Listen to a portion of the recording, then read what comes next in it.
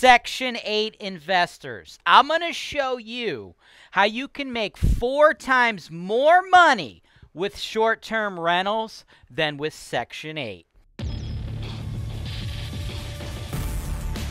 This is your show. This is the show where I work for you directly, taking your needs. I'm going through the MLS and I'm trying to find the best possible deal for you guys. Put down 25%. That's the perfect way to buy this. That's why real estate investing is the greatest industry in the world.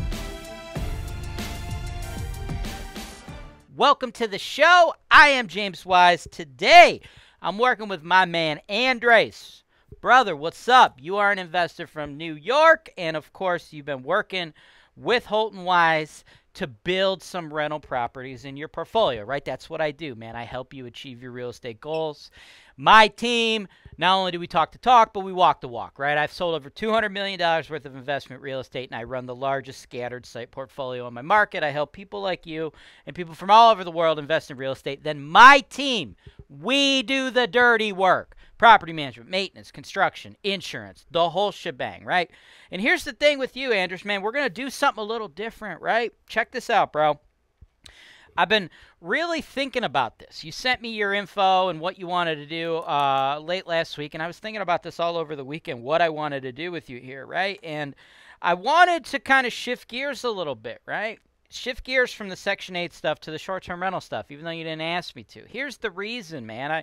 And we got a lot of leeway here. We could do a lot of different stuff. But I'm trying to read between the lines with what you're sending me, bro, because me and you, we worked together in the past, right? We ran through that 3-pack with you, and we analyzed some good deals. But, you know, this competition's high, so we didn't do a deal, right? And now you came back. You got me doing 10 personalized videos for you. And what you're telling me, right? And you've been consistent with this the whole time I've been working with you, bro. You're like, hey, man, I really want nice neighborhoods, and I want to make a 10% ROI. 10% ROI. Well, number one, fuck that. I'm going to quadruple that today, bro. Just stick with me. I'm going to quadruple that 10%. You come to me asking for 10%. I think I could do better, and I could reduce your risk, right? Because here's the thing. You're telling me how you like these low-risk neighborhoods, right? And then you're telling me how much you hate high-risk neighborhoods. You did some low-income deals in Indy, and it didn't work out for you. You're dealing with the rough stuff, and you didn't like those deals. You ended up selling those deals. You want me to give you something a little bit nicer in Cleveland, but still stick to the low-income stuff, and you asked me to walk you through the Section 8 thing, right? Because I am a Section 8 expert. I've made a lot of money with Section 8, and, dude, that's something we do, like, all day, every day. Like, we handle that, but bro, I almost feel like you're trying to stick a round peg in a square hole, man. I feel like you got this thing in the back of your head where you're like, dude, I really don't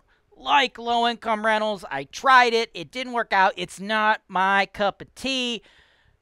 But HoltonWise, they're crushing it with low-income rentals. Let me just try it again. Maybe it'll work out differently. Right.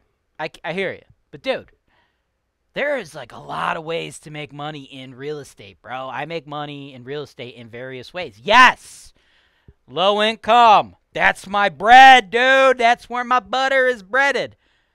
That's where my bread is buttered. That's where my bread is buttered, baby. That's what I do. But I've done a lot of other different types of stuff. And I know when I started working with you back then, we weren't even in the short-term rental space, right? But we are now, so we have a wider array of products we can present to you, right? So what I want to do with you, and if you don't like this idea, bro, I'll spend your next several videos going over to Section 8 with you like you asked me. But, dude, from working with you, man, I just get the feel that, like, you're just forcing yourself into something you're not comfortable with. And I don't know why we need to do that when I could just shift you some other way, and I can get you something you're more comfortable with that, in my opinion, will make more money, right? What I can do for you, dude, I'm going to go over a short-term rental in an A-grade neighborhood. A-grade neighborhood, right? Because you are very uncomfortable with the higher-risk neighborhoods, which is understandable. I get it, right?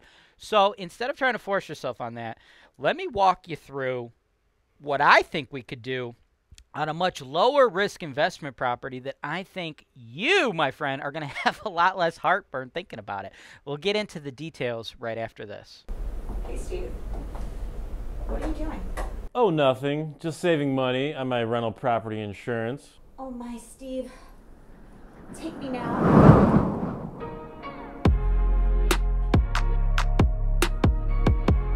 HoltonWise, real estate investing made easy. Wow, I'm so glad I clicked that link below. Welcome back. Let's get into the meat, man. The meat and potatoes, dude. The meat and potatoes, what I really want to do. First thing is first, 5807 Bridge, Cleveland 4 for 102. It's recently been reduced again, right? Started off very high. Recently, they're at 315. Now they're at 299. I'm going to push that even harder for you. I want to try to pick this up at 290. $25,000 less than the price was a week ago, okay? 290 is what I think I can do for you, right? This is a high-end property in the heart of it all, okay? Like, I know there's a lot of out-of-town investors that watch HoltonWiseTV, okay? A lot of you guys out there, right? This is like the A-grade neighborhoods where you hear about the resurgence of Cleveland, okay? Right? Ohio City, Detroit Shoreway, Edgewater a little bit, downtown, right? Where the big stuff is happening, right? Indians or the Guardians, Cavs, Browns, Rock and Roll Hall of Fame, right? All that stuff, right? That's all the big ticket stuff, right? And this property, right? I think this would be great as an Airbnb property because it's right there, right? So like when people are coming to Cleveland for a couple days, right? A lot of you out-of-state investors, right? You guys want to come into Cleveland, right? You want to come into Cleveland to tour all the neighborhoods, right? Well, you don't want to stay in like a Section 8 neighborhood, right? This is the kind of neighborhood you would stay, right? So like this Airbnb property can probably be something that a lot of out-of-state investors are staying at, right? Right in the heart of it, right in the heart of Gordon Square. Okay, and it's super nice. It's super modern, dude. This is almost brand new, right? This is another thing, right? You get in the Cleveland market, you're dealing with 100-year-old properties. They're really starting to crack down on lead-based paint issues.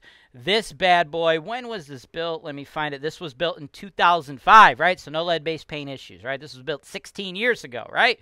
You come to the Cleveland market, a lot of you guys, what you're dealing with is properties built in like 1905, right? So very, very new property, okay? So super low risk area, all the new development, all the gentrification, right? It's a townhome, but there is no HOA to worry about. So we got nobody coming in telling us like, hey man, you can't do short-term rentals. No, this is good. And look at this thing.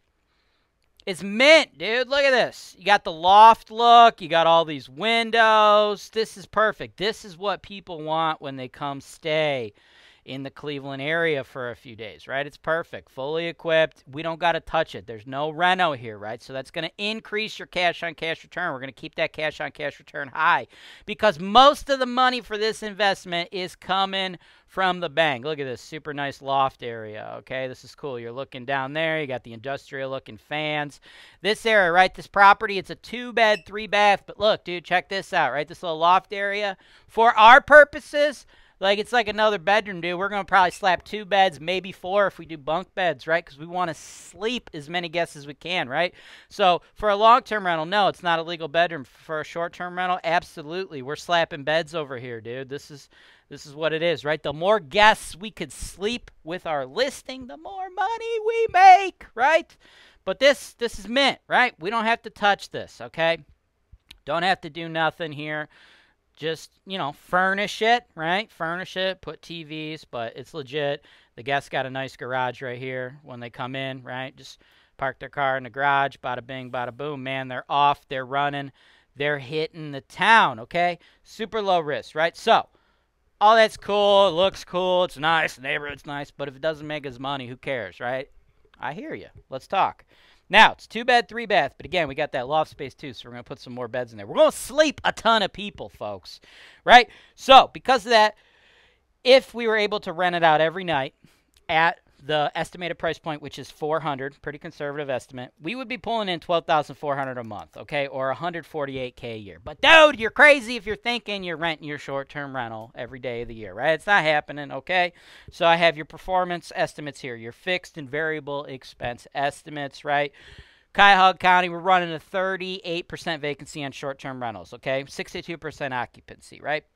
So after you factor in all that, the cleaning fees, the property management fees, because my team, HoltonWise, we do it all.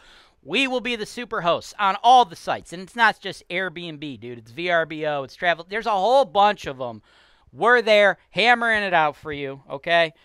After everything is all said and done, I believe we should clear, on average, $43.59.11 a month for you after everything's all said and done. Now, warm weather months will be better. Cold weather months will have higher vacancy. That's just the nature of the beast, okay? That's just how it works. But with everything, on an average year, I anticipate you pulling in a little bit over 50, right? Now, the total investment, I want to get this for you for $290. They're asking $299. I believe I can get it for you for $290. We don't have to do any rehab. It's a brand new property, right? 15, 16 years old. That's freaking as new as it gets in Cleveland, right?